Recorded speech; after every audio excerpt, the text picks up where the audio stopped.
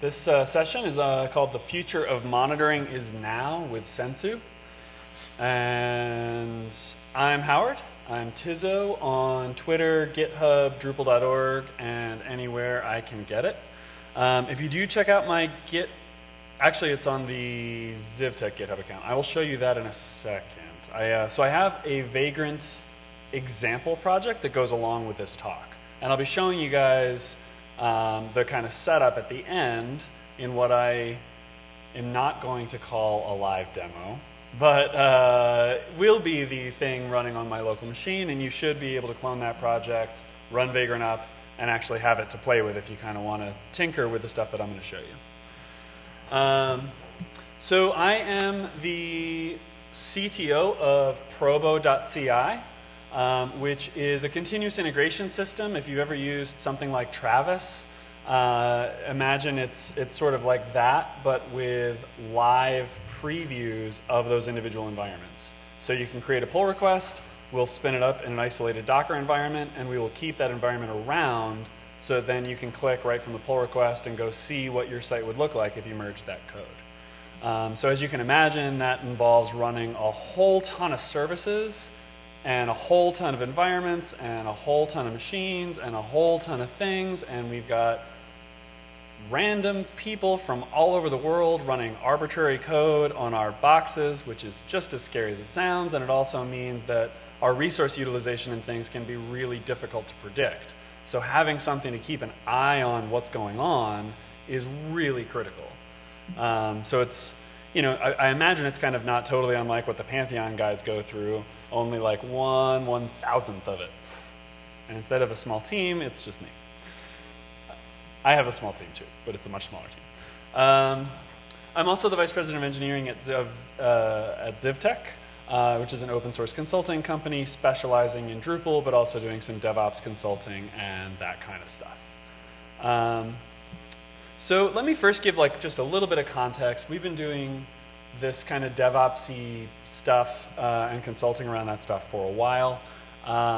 We use Puppet, and I'm not going to go deep into Puppet, obviously, but I do have some code examples using Puppet throughout this presentation because I think it's useful to kind of see how you use Puppet to configure Sensu, and then I'll also show you the Sensu configurations that Puppet generates. If you use Chef or Ansible or SaltStack or whatever the newer, cooler one I haven't heard of yet is, I'm sure there's a Sensu plugin for it, probably maintained by the Sensu folks at github.com/Sensu. It's probably really awesome and works really well, and if not, I'm sure you can write one. So I think this is really complementary to a tool like that. We also run the Elk stack at both ZivTech and Probo, which, if you're not familiar, is definitely something you should check out. I gave a session with Nick from Pantheon on that at DrupalCon LA. The video's up. So Elasticsearch, Logstash, and Kibana give you a way to aggregate logs across all those different servers and services so that you can then make sense of what's going on. There's some overlap between the two, and a lot of people wire them together, actually. So that they can do Sensu alerting on things that are happening in Logstash, and they can, or sorry, things that are coming in through Logstash, and they can publish the stuff that's coming out of Sensu back into Logstash so that the events that happen from the monitoring system get interspersed with the logs of the services that caused the issue that they're trying to track down. And so the idea is you can use this set of tools to build kind of a holistic picture. So I just kind of wanted to talk about that briefly as a little bit of context. Another thing that we use that has some overlap is Jenkins. And so for us, if it changes state, it runs through Jenkins. We use Jenkins not just as a build system to run a set of tests, we also use it to run Drupal cron, so that if a cron job fails, we can get an email and that log gets captured somewhere.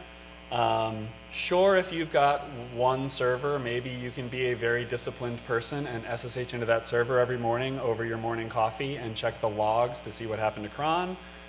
If you're not disciplined, or maybe have 50 servers to deal with like I do, that just becomes impractical, and having Jenkins keep an eye on stuff is really helpful. Jenkins can also graph how long cron is taking over time so that you can start to see how things are evolving, captures all the output, so when something does go wrong, you can go back and read the stack trace. Really helpful. But what we're talking about today is Sensu, which is one of my just favorite toys. So I'm really excited to talk to you guys about it. Sensu is an open source monitoring, and sometimes people call it an open source event routing framework, because what it allows you to do is sort of set up these checks that are going to run, and just like Jenkins, where who here has experience? I should take a little poll. Who here has experience with Jenkins? With Sensu? With Nagios? Yeah, me too. Okay, cool. So folks that already have experience with Sensu, we're not going to go crazy deep. Hopefully you'll get something out of this, but if you meander out, I won't take it personally. All right, so let's talk a little bit more about Nagios. The future is now because we have Sensu, but some of us also still have to deal with Nagios once in a while. Nagios is a thing that I think a lot of other people have a love-hate relationship with. It can work really well. It's been around since, I think, 1999. The interface was last updated in, I think, 1999. No offense to anyone who's contributed to the Nagios project. We ran a fork of it called Isinga. There's a whole bunch of forks. There's a whole bunch of bolt-on projects. The thing is that I think anyone that has worked with Nagios just kind of has this complicated relationship with it. And that's partly because Nagios is a complicated thing. I think we're now at Nagios version 4, but I found this great document of, or this great outline of the Nagios version 2 object relationships. And it totally explains what my issue with Nagios has always been. Every time I need to configure the thing, I have to admit, I have to like pull up the docs and check a bunch of examples and try to figure this thing out, because it's like, okay, wait a minute. I just want to keep an eye on this service. So I guess I need to add a service, but do I need a service group or is that optional? And then I define the service and then I say that it runs on a host. Do I need to track the host group? Okay. When something happens on that service, who's it going to contact? Okay, I guess I need to deal with this thing over here. And so you're like building these interconnected referential configuration files where it feels like you have to specify 4 things before you can get it to do anything. And I admit, once you start to build those up, you don't have to keep defining new groups, but it's all very explicit. And you have to lay out every server and every service that's on it in a configuration file.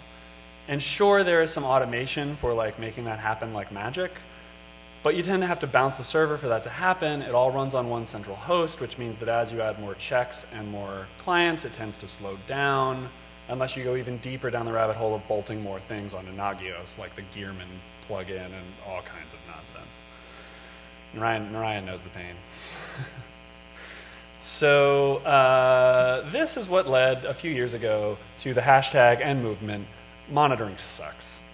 And so a lot of people just sort of started to get on this bandwagon and say, you know what, monitoring sucks right now. Like it's possible, you can do it with these open source tools, but it feels like it shouldn't be this painful. It feels like this is this one thing that we have in our stack that still feels like 1999 when all the rest of our stuff is 2000s, well, I guess when that movement started, 2013 maybe.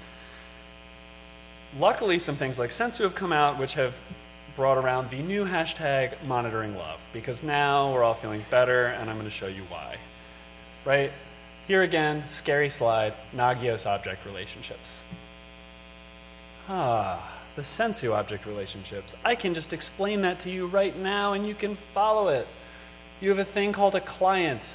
That is the thing that is going to be on your server checking on things. It has subscriptions.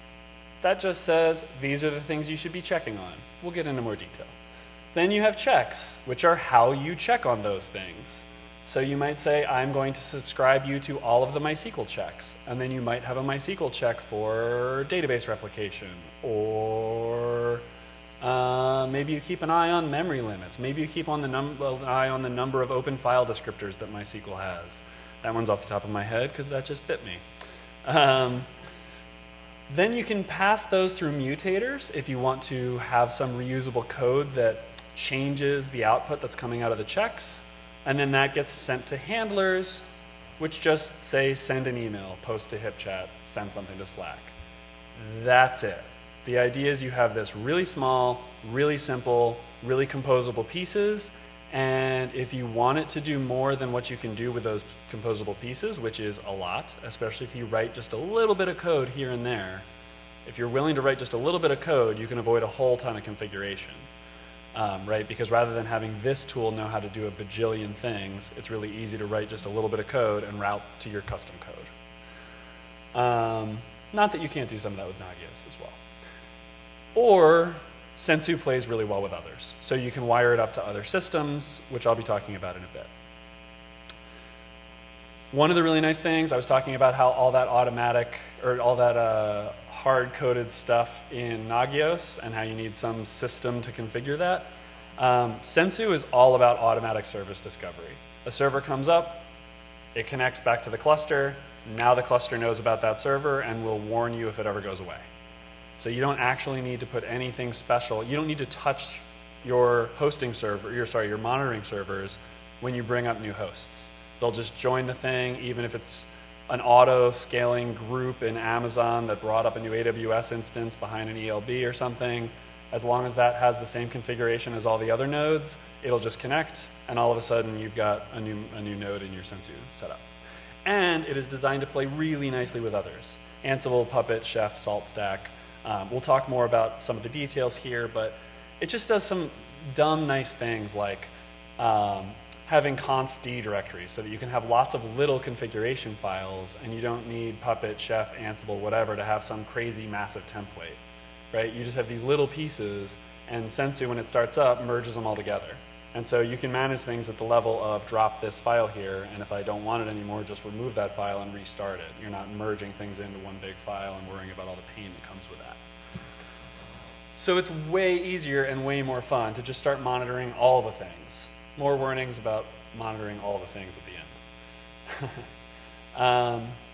So let's get into some of the details of Sensu and how it works. So it's a microservice architecture. It's worth noting that Sensu does have a Sensu Enterprise, which I'm not going to be talking about and have not used. I know they have a whole bunch of really nice plugins that come bundled with Sensu Enterprise, and there are open source alternatives out there that are a little less well supported. If you're using Sensu in a big way, it's probably not a bad idea to support them financially by buying Sensu Enterprise, but I can't speak to it.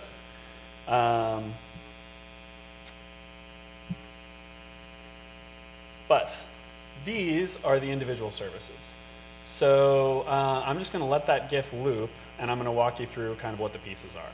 So again, the client is a little Ruby process. I should mention the whole thing's written in Ruby. The client is a little Ruby process that connects to RabbitMQ, and the server also connects to RabbitMQ, and the server sends data down to the client saying, hey client, I've got a check I want you to run, say all the web servers, and one web server can come back and say okay, and the other one can say warn, and that'll go through RabbitMQ back to the server. The server will store that information in Redis saying, oops, web 1 has a problem, web 2 looks okay, and then the API exposes that to you so that you can go and ask the API, what's the history of this check? Has it been failing? What's the status of this host? How's it looking? So Redis, if you're not familiar, is another one of my favorite toys. It can be described as a network-connected data structure. So it's sort of a whole bunch of really nice in-memory data structures with a really simple wire protocol. It's really nice for doing really lightweight, really fast operations on keys.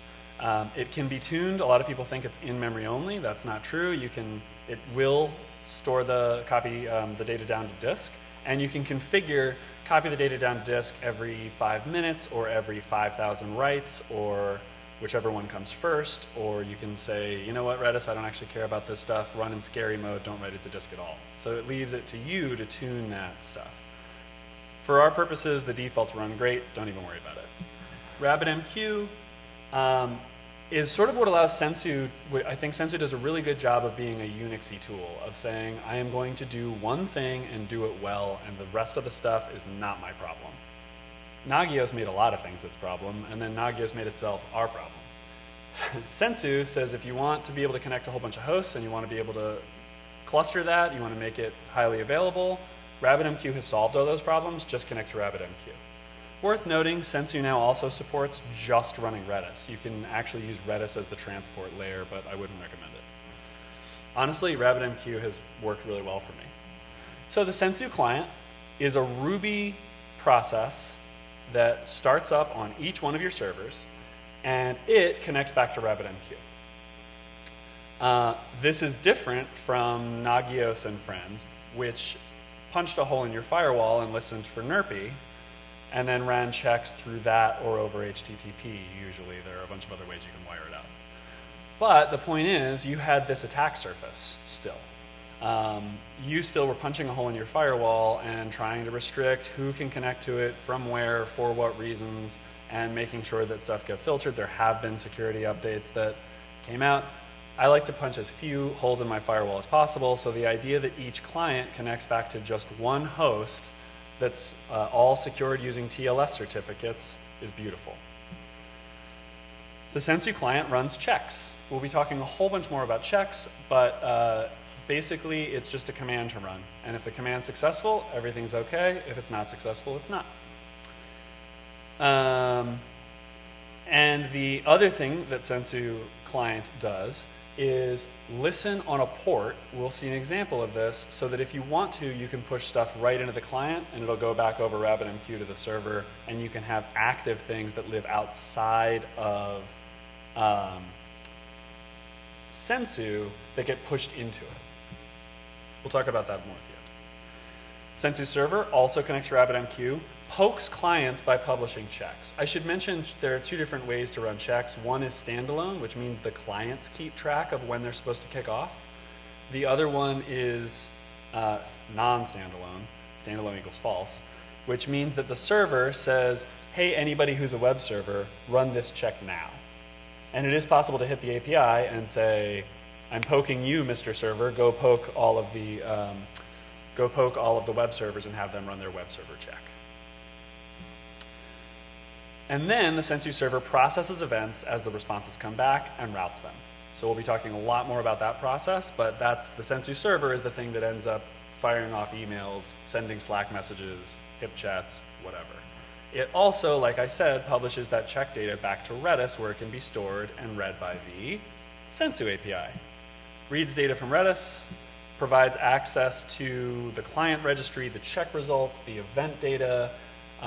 There's this API called the Stash API, which basically is just like a metadata storage API where you can just sort of store arbitrary key value pairs that your checks can then read again. So essentially, if you've got checks or handlers that need to like keep track of some piece of information, that's a place just for you to dump it and be able to get it back out, and it's sort of up to you to know what you're doing with that. You can also use the API to silence alert, resolve events, forget clients. Right, that's the one thing. If your auto-scaling group brings up a server, it has now joined. You probably want Sensu to warn you if your servers just start disappearing. So you do need to wire something up in an auto-scaling group where if you then take that server away, you tell Sensu, hey, forget that server. I just deliberately deleted it. That wasn't an accident. Yeah, so that was pretty much walking through that. Hopefully this diagram now makes more sense. So the clients get told, run check. They report back to Rabbit. That goes to the server. That goes to Redis. And then you can query it from the API and find out what's happening. So to jump a little bit deeper into these concepts, again, we've got client subscriptions, checks, and handlers. Clients are pretty simple. Like I said, Ruby process started by systemd or whatever, and they connect to Rabbit and do their thing. Subscriptions are how you identify which checks should run on which servers. You can kind of think of this just as a tagging system. It's just like an array of arbitrary strings. You get to make up what they are, and if a check tag matches the server tag, that check should run on that server. That's it. So let's say you have some Puppet code and you just put Sensu subscription Sensu test. I could have picked a better name. B- for creativity. Well, in your Puppet code, and again, the Ansible, Salt Stack, etc. Chef code looks really similar to this. But the idea is you should have some kind of automated configuration management system, and so you just drop this in wherever you want the thing. So if we had a service called Sensu test, in our configuration management, any server that has the Sensu test package installed on it should have this little line, which will end up creating this piece of JSON. So the data format for Sensu that gets sent in between the different processes, what gets stored in Redis, and the configuration files, it's all just JSON. Which is really nice because every language reads it, every language writes it. So that's it. Now that server, if you have that piece of configuration on a Sensu client, that client now runs any check that's tagged Sensu test. So checks. One thing Nagios got absolutely right is its check API. Super simple, super Unixy. So you just use simple scripts that have exit codes, right? Every process that runs on a POSIX system has an exit code. And you can exit with an integer, I think, 0 through 254. In Nagios land, 0 means everything's normal or okay. 1 means you've got a warning, something's a little wrong. 2 means you've got a critical, something's really wrong. And 3 means unknown, you should probably be worried about it because we couldn't tell. So one of the interesting things about being Nagios compatible is Nagios has been around since '99. There are thousands of checks written for it. There are packages for every platform that pulls down a bunch of Nagios plugins. You can just apt-get install those.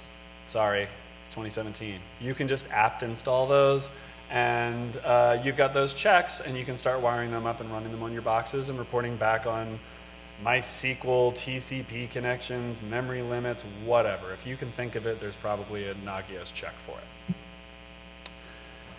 And what's cool about that is that means you can also just run those scripts from the command line and then run echo $? If you're not familiar with that one, worth coming to the training just to learn that. It will tell you the exit code of the last command that ran. So you can run that. You can, while you're working on your test, you just keep running your little script and running echo $? And if it's 0, everything's A-OK. 1's warning, 2's a critical, 3's unknown. So Puppet code to generate a check. Here's an example. I'm calling my check success. Note here that my command is basically just some bash to run. This totally works. It echoes something went right, which gets captured by Sensu and stored back in Redis so that when you go to the Sensu dashboard, which I'll show you guys at the end, playing with fire, showing you something live on my machine during a presentation. Here we're saying the handlers are default, and the subscribers are Sensu test. We'll be looking at handlers in just a second. So what that means is echo something went right. Bin true, if you're not familiar, is a thing that just exits 0. And so this will always exit 0, totally successful. We're all cool. Very helpful, very helpful. Replace all your tests with that, they'll always be green. JSON configuration, the results from that is, oops. I grabbed the wrong screenshot. I will show you the JSON for that in a minute. Sorry about that. Handlers. Handlers, again, I guess I should have mentioned, it's the API for this, the checks, like I said, are just processes that get run. And again, those don't need to be Ruby. Those are just shell commands that get run. So again, like here, we were just executing a bash right in line. So you can write your checks in any language. Same deal with handlers. So here I just have some bash that prints standard in and pipes it into a file, sensu default handler.log. And that's just going to end up being a line break delimited log file of JSON events of all the things that happen. Probably not the most useful handler. Maybe you want to tweak that. This would be the JSON configuration that results from that. So type pipe means, so there are different types of pipes. Different types of handlers. The type pipe means fork, create a new process, and essentially like tell bash, fire up a new process with bash and tell it to run whatever you handed into the command, sending the message to standard in. So your handler is just responsible for reading the JSON report of what happened in standard in and doing something with it. So that's all. Oh, and then obviously here there are some other settings that got automatic defaults from our Puppet configuration. So filters would allow you to define reusable pieces of code that would decide whether or not to send this on. So maybe you want to filter out, don't send messages during non-working hours. If your SLA just says we respond between 9 and 6 p.m. like ours does. Good work if you can get it. And then the severities. So for your handler, you can say, okay, warning, critical, unknown, which of these statuses should we be sending on? So if you want to only send criticals to this particular handler, that's not a bad idea if it's something like Slack or HipChat maybe, and you're trying to keep the chatter down. We'll come back to that idea. Here is an implementation of a custom PHP handler. So if you're not familiar, that shebang at the beginning, that hash exclamation point, basically tells Bash or whatever engine is running it that I want you to invoke this and run it with the executable that I now specify. And here we're saying resolve to the PHP based on the path variable. Don't worry about that too much. Throw that at the top of all your PHP scripts. It'll be great. Helpful tip, you can actually put user bin env drush, and if you invoke it from inside of a Drupal root, it will automatically bootstrap Drupal, and you have your whole Drupal API available to you. So if you check some of your, we'll talk more about strategies for running Drupal checks, but that's a quick and dirty way to throw Drupal checks in and get them running. So here we've got a PHP script. I should mention I totally stole this example from Nick at Pantheon, who used something very similar in another one of his talks. Here we are reading the JSON blob out of the input and pulling out the check name and then pretty printing the raw data and sending it out just using PHP's built-in mail. And so here we're not going to get a super pretty human readable thing, but it would give you that first step and show you kind of what's available so that you could then build like a little bit of a nicer template and figure out what you want that to look like. So again here, standard in is where you pull the JSON object from, and then we're just JSON decoding it, extracting just the check name, which we know will always be there, and then sending it along. Mutators, I'll just say, allow you to convert the incoming structure into the outgoing structure for the handler.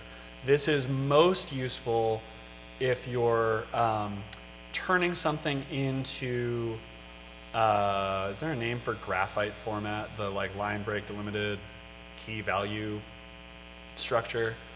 So essentially, some of your checks will generate a JSON blob, and you want to be able to convert that into the format that goes to graphite. Handlers are really useful for doing things like that, so that you can take a piece of JSON, convert it into the text that's expected by your handler. Again, your handler would look like what I just showed. Without a mutator, it would be the raw JSON, but you could prep it into something that could be piped directly into graphite. So with that, you could use netcat as your actual handler, because you pass it into a mutator, which turns it into a text string, and then you could just use netcat to send that straight into graphite. App stuff. Okay, so again, just to kind of review that, you can have a check script. Each of these scripts can basically be written in any language, which is what I'm trying to illustrate here. The agent itself is written in Ruby, and I should have drawn some squares around this, I guess. The agent is written in Ruby. The agent is what's going to run your check script. So this kind of all happens down in your client in a, oh, you can't see my, so the bottom part there, the agent and check script, happen down in your Ruby process, where the check script would be like a child process of the Sensu client that's going to be running that check, which can be implemented in PHP, Bash, whatever, right? So that PHP script bootstraps Drupal, checks to make sure that the admin user 1 isn't logged in, because we block that normally, and if he is logged in, then we probably just got hacked, and so you should throw an error, right? So our PHP script can actually use Drupal's APIs to try to check that. I don't know if that's actually a good idea, but that would be something you could do. The agent then can throw an alert saying something went wrong. The PHP script exited non-zero, so something is bad, send that back to RabbitMQ.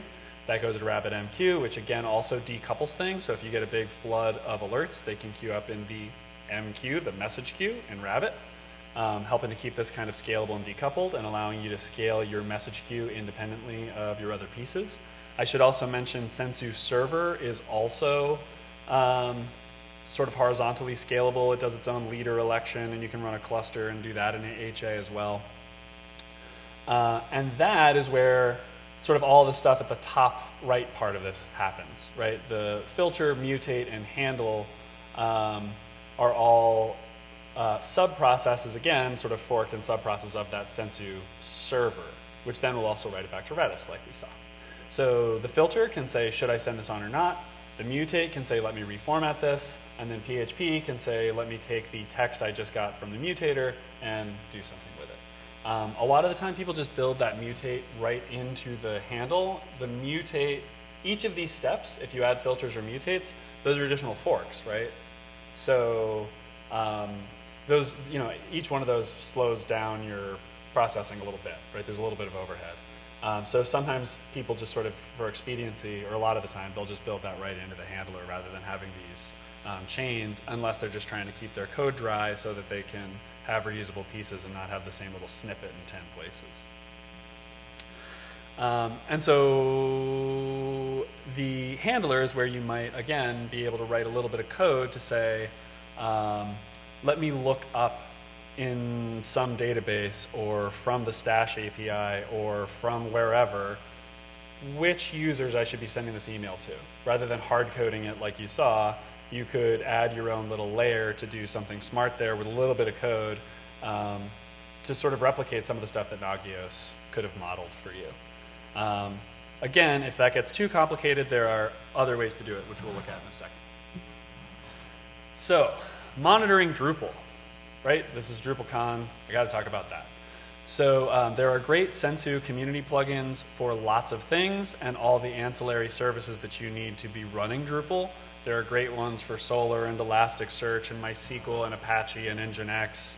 I don't actually run any on Varnish, but there probably are some good ones for Varnish. A lot of those can also collect metrics, which I've alluded to before. We'll talk again a little bit about that at the end. But you probably also want to keep an eye on Drupal itself. Is it bootstrapping? Are the pages loading, etc.? Well, again, Sensu's Nagios compatible, so you could use the Nagios module to do your monitoring. The thing that I don't love about that is that the Nagios module needs to be installed on every single one of the Drupal sites you want to keep an eye on, and then it can work either over NRPE or you can open up an HTTP page, and then you have to manage like a client secret, and the decision on whether to alert is managed on the individual site level. So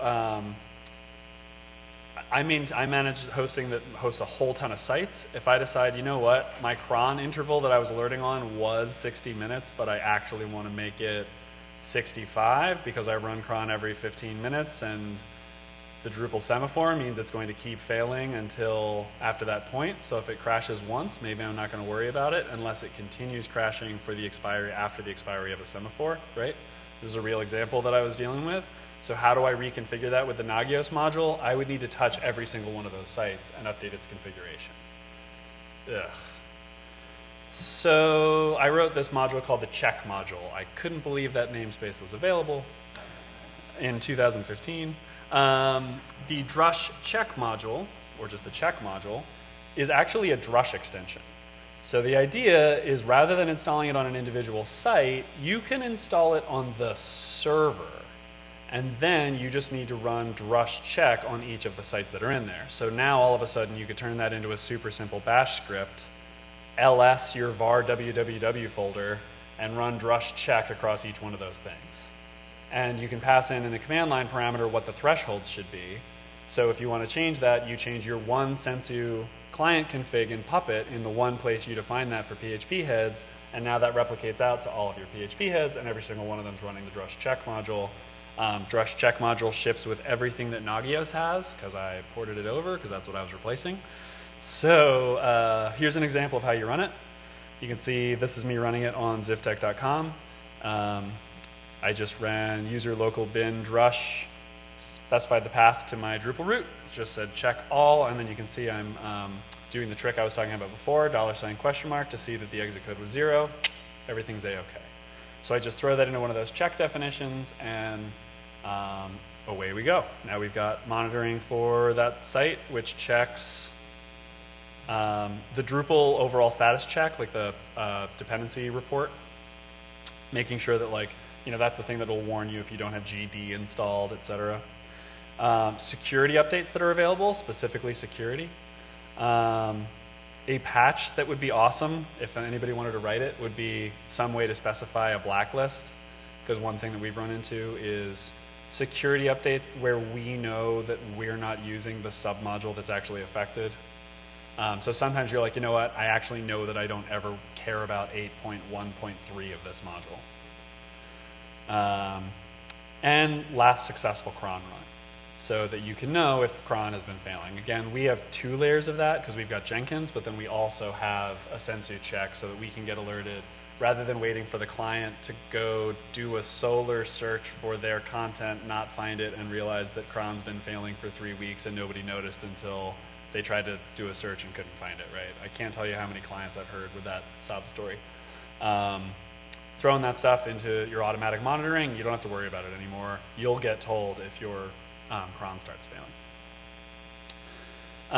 And then there's a hook, so you can register your own plugins. So we'll write our own modules that keep an eye on their own things. So again, you could do that on the core requirements check, or you can just write a plugin, a hook for our thing specifically, so that it doesn't show up on that core requirements check, but does check whatever you want on your server on your site. So another thing that's really cool and a little bit different from Nagios is Sensu has first-class support for metrics collection. So your checks can also collect individual metrics and then pipe out to a handler that can do graphing. So getting into the details of that is a little bit of a bigger topic. This is one of the differences with Sensu Enterprise. It ships with first-class handlers for influxdb and graphite, I believe. The community ones out there work. That's what I use, but they're not as actively maintained. It seems like the enterprise ones are super cool. InfluxDB is a new time series database, and Graphana is a new tool for building graphs that look like this against pluggable backends. You can point it at, I think, Elasticsearch, InfluxDB, Graphite, etc. If you're already using Graphite and have it all set up, that's awesome. Last time I tried to install it, it was still awful, and there were not packages available, and I needed a whole bunch of different tooling, and it just was incredibly frustrating. I have gotten Graphite up and running once, and it was a painful experience. Maybe they've fixed it. I gave up and switched to InfluxDB and Graphana, which I believe are both written in Go, and there are packages for apt and yum. You just add the package, you can just apt-get install it, apt-install it, whatever, and configure it and get Sensu collecting metrics and piping them in there. What's really nice about that is, again, you already have that RabbitMQ TLS secured infrastructure, where RabbitMQ is using certs, and RabbitMQ server isn't allowing connections from any client that doesn't have the corresponding cert, so you've got really nice public key crypto establishing this connection. And now you have this sort of bus that you can use to send all kinds of data. So you can even run something like mCollective. Marionette Collective also has a plugin for running over RabbitMQ. So you can use that as sort of your operations bus. All your data flows through there. Sensu collects your metrics, Sensu does your process monitoring, and then mCollective could do your remote execution. again, another thing that's a little bit outside the scope here, but like a really nice value add with Sensu, that you kind of have this one tool that can do a whole bunch of stuff, and this RabbitMQ dependency is reusable for other really cool things too. Now, you probably don't want to maintain and write your own database, like I suggested before, of who should be contacted for what checks and at what times. That sounds simple, but can get outgrown quickly. So if you do have a team and you want to share the responsibilities, on-call scheduling is really nice. We've used PagerDuty. At this point, we kind of have one main team that's responsible for the same stuff kind of all the time, and so there's just a whole bunch of people kind of carrying the pager. We're not doing a bunch of sophisticated routing, but we have with clients before, where they were in a different time zone, and like if it happened at 9 a.m. Eastern, we got the call because that would be 6 a.m. in San Francisco, and then like starting at 6 p.m. they started getting the calls because that was going to be less disruptive until they headed home. And then it was their stuff, so they got to have it the rest of the night. And then, PagerDuty is really cool. It's got really awesome apps. You can do escalation, and it will keep track of whether it's heard back from the initial person. So it'll send it to one person, and then they can say like, oh, I can't fix this, and it'll, I can't fix this. It'll automatically go to another person. Or you can have it send you a push notification first and then a text message, and if that fails, auto robocall you and like read you the alert. It does all kinds of cool stuff.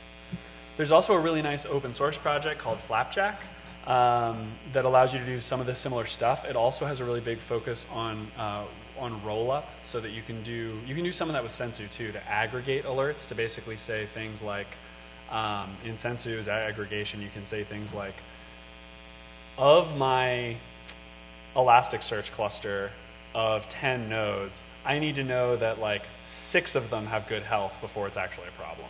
And so it can actually like check all of those 10 and check to see whether 60% of them are okay. And if 60% of them aren't, then call that a critical. Maybe 80% call it a warning. 100%, above 80%, everything's fine.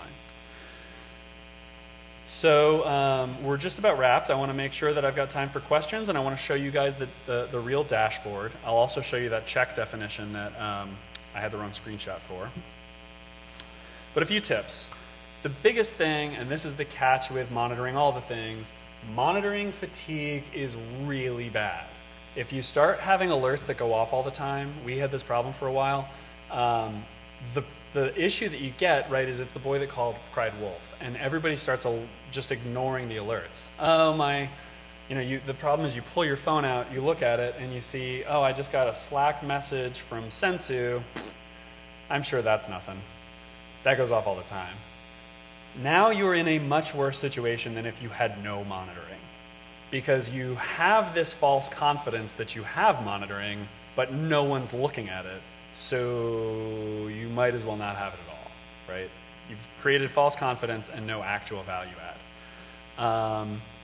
So what the result of that, or the way to fight that, is to consider every single alert that goes off an actionable thing, even if the action is deleting that alert because you realize it's not actually helpful and you don't really care. Because if you go down this route, I promise you'll get super excited about monitoring. You'll add some checks for things that seem like a good idea. They'll keep going off. You'll realize they're like kind of false positives, and like really that doesn't matter all that much.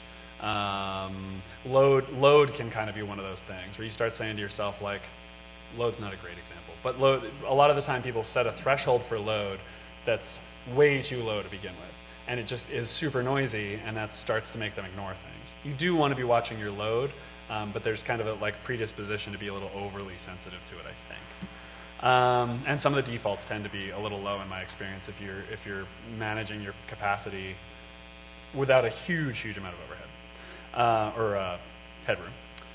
Another thing, Drupal especially, watch out for caching. I've seen a lot of people create HTTP checks that don't have a cache buster attached to them, and now you're just making sure that Varnish is working. You're not actually loading Drupal. So watch out for that. Also, something I should note about the drush check module, again, it's drush, so it's not actually making an HTTP request, it's loading PHP up through the CLI. So if your FPM cluster is down, drush check won't tell you that. However, if you combine Drush checks core requirements checks with a simple HTTP check, that what we do is we just append the timestamp as a query parameter. So it, request zivtech.com $time equals timestamp. Every single time that's going to bust the varnish cache and actually make a request back to Drupal. So if you're getting a 200 on the homepage and your Drush checks are running, you can be pretty confident that a lot of stuff is up and working the way it should be. Another one of the DevOps things, just DevOps philosophy. Everybody should do a round on rotation with the pager. If you're writing code, you should be one of the people that's answering for it. I'm throwing this in as a tip and a warning because, I don't know what your team's like. When I ask people to answer calls in the middle of the night, they don't get quite as excited as the people in this.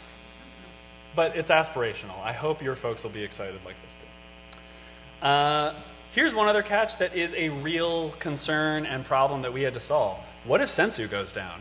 This is not, it wasn't as bad for us as the poor folks at GitLab. If you haven't read that story, please do. Like 6 layers of redundant backups all failed and they lost like hours of production data and had a horrible recovery time because someone RF'd on production by accident. Computers are heavy equipment, folks. Don't operate them tired. So the question, though, similar thing that happened to us, we suddenly got an alert from our Sensu, not from Sensu, we got an alert from the client that their site was down. I jumped into their Sensu cluster. They had their own. The Sensu cluster was down. How long has Sensu been down? Okay, it's fine. MySQL crashed because we corrupted a table. That's why we have a hot slave. Jumped over. The hot slave's replication had been failing. And we didn't know because Sensu watches that. Luckily, the replication started failing when the corruption happened, not before. So we lost basically no data. It was like 2 hours from 3 to 5 in the morning, but like Sensu had been down for I don't know how long because nothing was watching Sensu, right? Who watches the Watchman? You have to have an answer for this.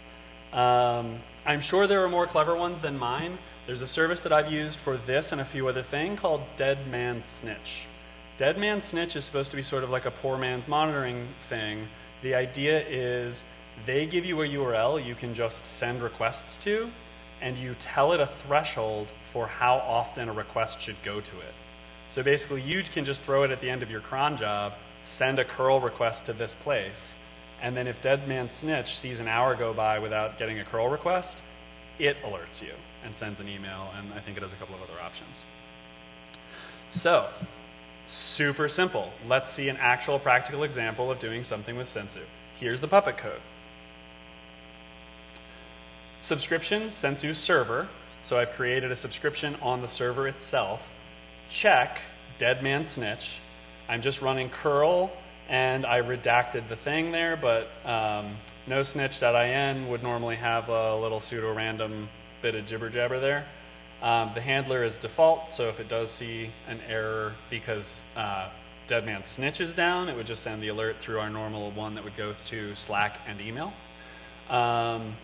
Having different handlers can also be a nice way to cut down alert fatigue. You can have a dedicated email address that everyone's supposed to create an email rule so that you have messages that go somewhere that people can check periodically, but it's not constantly pounding you. There are other ways to solve that too, but that's a quick and dirty one. Subscriber, Sensu server, and the interval every 300, I believe that's seconds, it will run this specific command. So that means that we should never go too long without it alerting. Here is an example that kind of makes up for the other one. So here's the definition of the check. That Dead Man Snitch thing is basically the name. Again, the subscribers are any server tagged Sensu server. We saw us tag it before. Standalone true, although maybe this should be false. Maybe we only want the Sensu server to kick it off. This standalone, again, means the client will run it even if the server is down. So maybe we should flip that. Handler default, interval 300, and there's the command. So standalone true, that, there's a catch with using this configuration management stuff. It sets defaults, and the one it set here might not be the one that we want. Yeah, that again, that's going to run that curl command, and that's going to let you know if something's gone down. So let me take 1 second here, because I do want to show you the dashboard. Right on time. That was my alert to say make sure that you're showing in the dashboard. So here is the Uchiwa dashboard. This used to be called the Sensu dashboard, but it got turned into its own project. So I can zoom in. How's that? So here's the top level. You can see that I've got a major failing check, a minor warning, and a minor failing check. You can see the minor ones are yellow, the major one is red. If I click on the individual node, you can go that you can see that I went right to this node. It's using I think the reverse DNS lookup, so I'm ending up with whatever this is from my ISP here. You can see this is the command that we're running. You can see it's just returning true, which is why this is a major failing thing. And you can see the output that was getting echoed there, right? And then here too is the history. So if this alert was flapping, that would say like 02020202.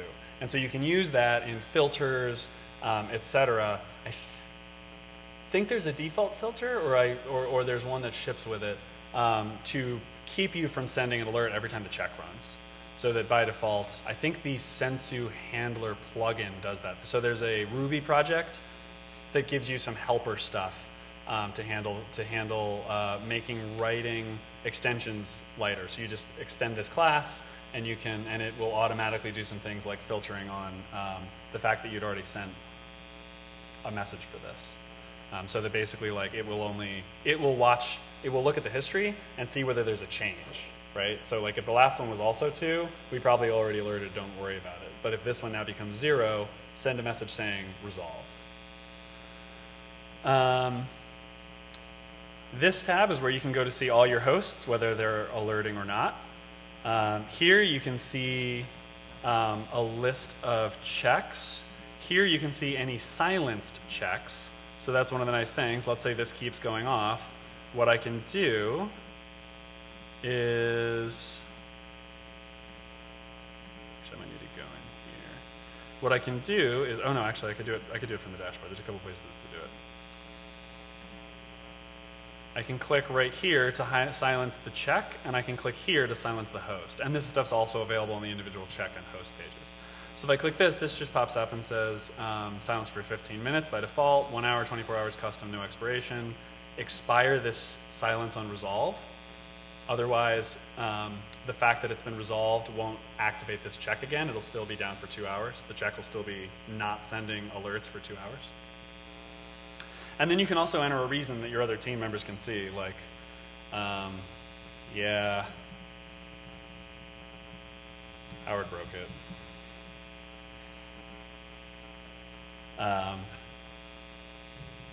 Cool. So, and sometimes there's a little lag before stuff that you've written to Redis shows up. The UI doesn't always update right away, which is kind of annoying, I will admit. But there you can see, here's the comment. So if somebody else on your team hops in here, they can be like, oh, I see there's a silenced alert. Let me click on that. Let me see what happened. The stashes, the silencing used to go into stashes. The new versions of Sensu, it doesn't. Again, that's for like arbitrary storage of data that your checks need to find. Aggregates. Oh, and Sensu, the Uchiwa dashboard can connect to multiple data centers. These are multiple Sensu clusters. And so you can see here I only have the one. Now, one really simple check that I wrote that I can just show you kind of how this works real fast is check some service. I just wanted to do another quick example that shows you that this Unixy kind of baseline, what are the return codes, grep, right, will search for the word broken. Q says don't print any output from that, just return 0 if we find it, 1 if we don't. V means flip it. So if we find the word broken, it's broken, alert. If we don't find the word broken, everything's fine. So, and then it's just checking var log someservice.log, right? So here you probably don't have your thing print broken when it fails, but you might be able to set up a grep for looking for a stack trace, for example. If I find a stack trace in the PHP error log, Or if I find that the PHP error log is not empty, throw an alert, right? And then I can basically silence the alert just by truncating that file. Super simple way to just like throw up a thing so that you get told anytime something lands in your PHP error log. So now on my VM, if I wanted to echo broken into that path, it'll take a second because this runs every so often. But in a couple of minutes, that should show up here. Now, if I don't want to wait for a couple of minutes, I could also use the thing that I told you we'd come back to. See, I made a promise, I'm keeping it. Here's a bash script that echoes a JSON file that describes a check. So this is the Alpo check, and this says you are totally out of dog food. Doggy fire, this is fine. Status 2, so that's the same as what the alert code would be. And then just pipe that right into netcat. So if I just run sensu error.sh, you can see I got a result of OK. And whoa, there we go, the Alpo check. You were totally out of Alpo, right there. Emojis and everything. So let's say that we got some Alpo, we borrowed some from our neighbor. Right, we could send, wow, look how, now you are running low on dog food, cry face. Right, and so just to look at that, you can see here we just switched status to 1, updated the message, otherwise the name is still the same. And if we wanted to say, we made it over to PetSmart, we have now resolved the issue, dog food looks great, plenty of dog food. Right, so you can run a little script like that from anywhere. You can do that from PHP code, you can do that from Node.js code, you can do that right from Bash. Anywhere you can write a string to TCP, you can push stuff into Sensu anywhere there's a check. So again, that's listening on port 3030 by default on localhost on every agent. And you can see checksum service now as a warning, and you can see there in the history it was fine, but the check has run twice since I pushed that update by echoing broken into the log. Yeah, so that was the critical parts that I wanted to show. I also promised to show you guys where this was. It is github.com/zivtech/DevOps example. I think I can update the session description, so I'll update that and provide a link to this. You should be able to follow the instructions and get this exact example with all those checks and everything set up, and the bin directory that I ran these scripts from is in there too, so you can push errors in, push alerts in, etc. If I do want to delete a check, I can go to my checks and grab the Alpo check, and I can say, forget this one. It works just like forgetting servers, and now that's no longer in the list. So, all right, I'll open it up for questions. We're just about out of time, but I just wanted to thank you guys again for coming and hearing all about Sensu. And don't forget to evaluate this this session, and I'll hang out for any questions. Thanks.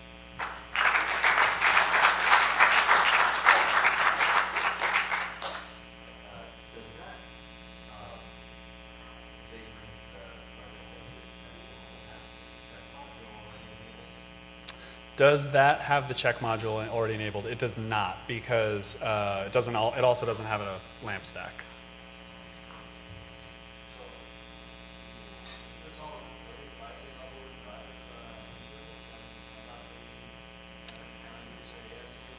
Is it tightly coupled with RabbitMQ? No. I think Sensu Enterprise ships with some other transports. The open source one ships with Redis and RabbitMQ, and that's it.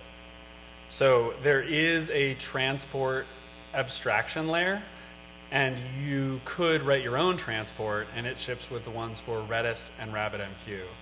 Between the two, I'd recommend RabbitMQ, but Redis certainly simplifies your setup.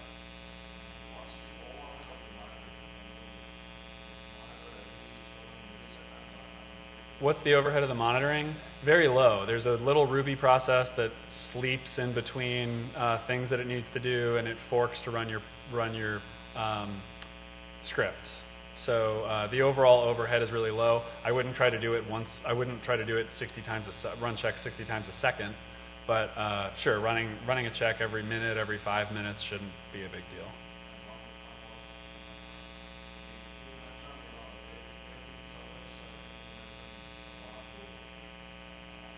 Yeah, I mentioned PagerDuty.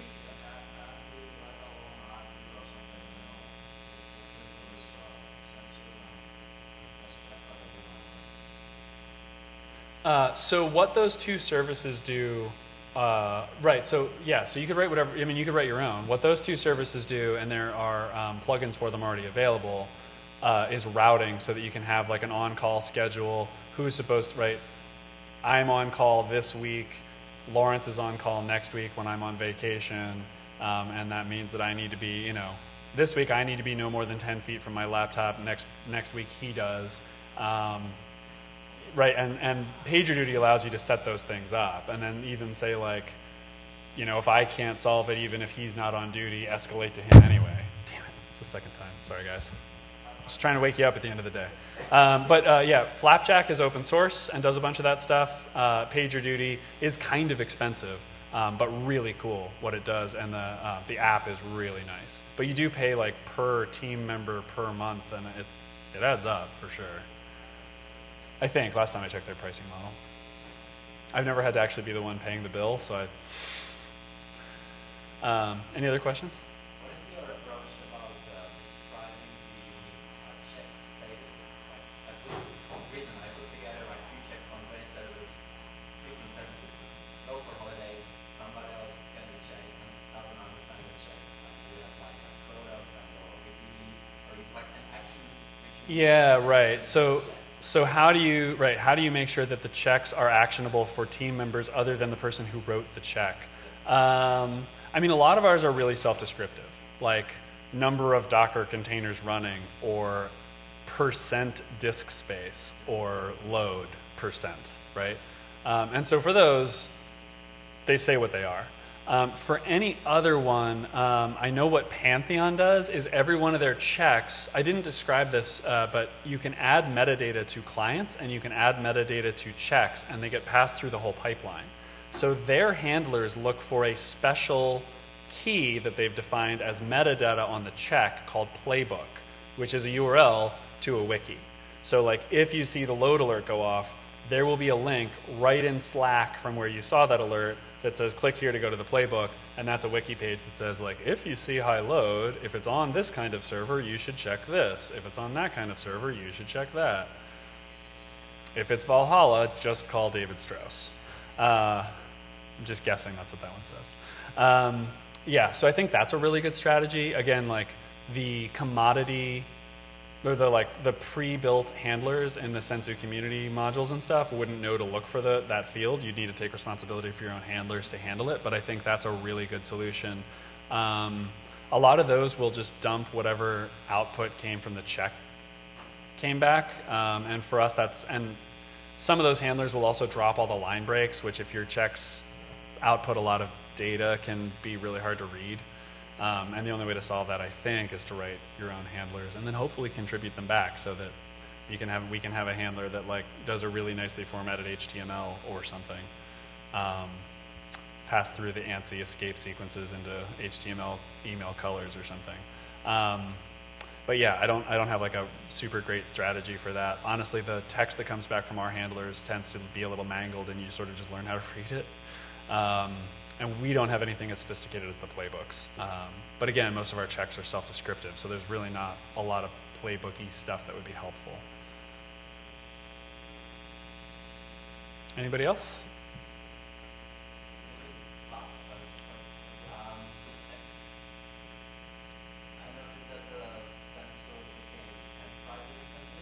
Yeah.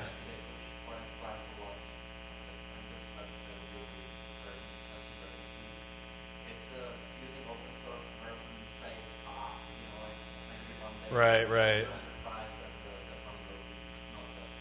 Yeah, right. What's the